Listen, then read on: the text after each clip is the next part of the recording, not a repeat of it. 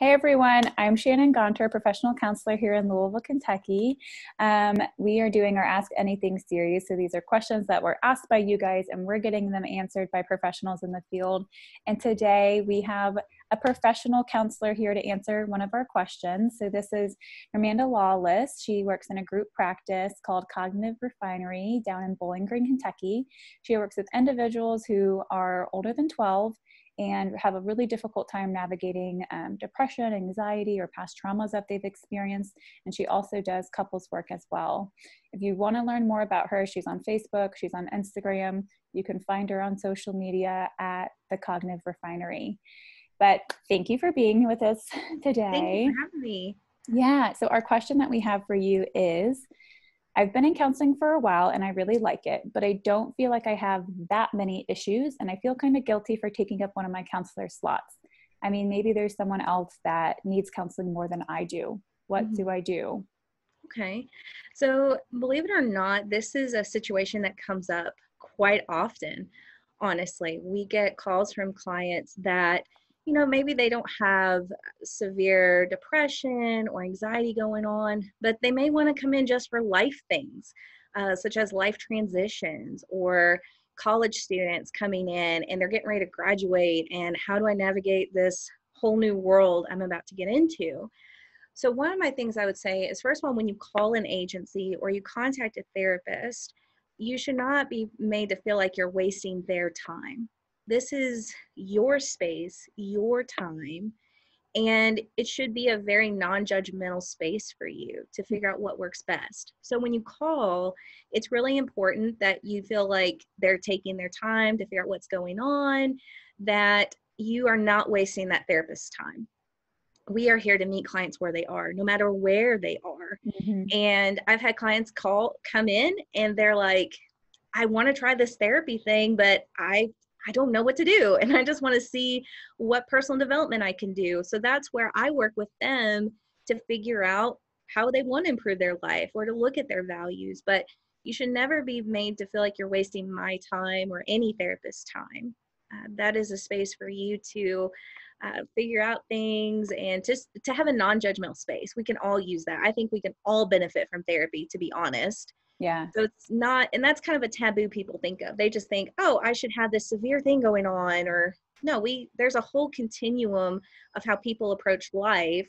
Some may be more distressing than others, but that does not make your situation less than. Yeah, I always like to think of it like living on a spectrum. And I think naturally the psychology field doesn't do too hot of a job like sharing what happens in therapy because of confidentiality and the reasons, of course, why we don't do that.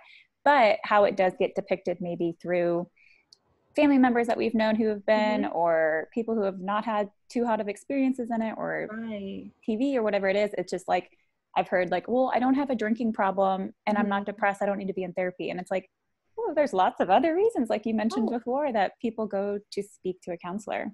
Absolutely. And I always laugh a little bit. One of my starting questions when I first meet with someone is like, have you ever done therapy before? And what are your thoughts about therapy, even if you've never done it? Because we all have our preconceived thoughts about it.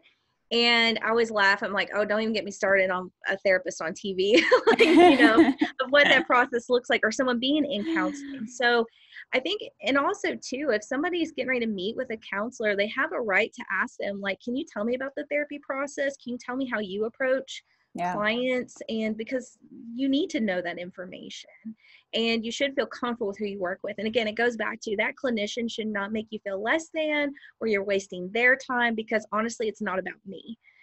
I'm here and a clinician is there for their clients. Yeah. And like you had mentioned in the beginning, this is speaking from, my caseload's experience, this is something that's really common for a lot of people to feel. And so if you are feeling guilty or you're feeling a certain type of way about it, like bring that into the therapy room and you and your therapist can explore that together.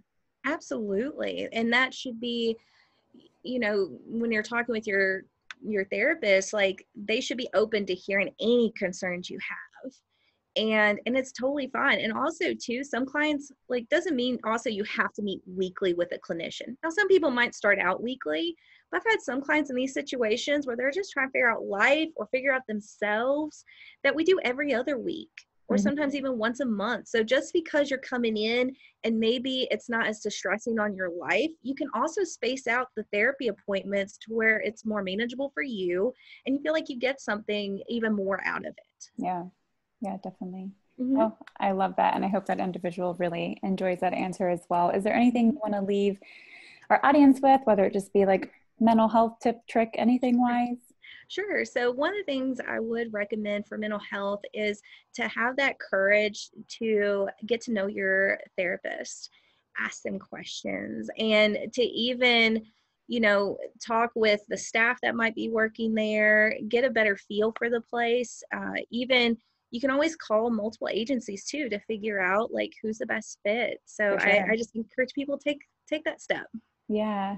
Well, thank you. And guys, remember you can touch base with her on social media, Instagram, Facebook. It's Cognitive Refinery. And if you have any questions for us, then let us know, DM us, and we will get them answered by another professional. But until then, I hope you guys all have a really good day. Thank you. You.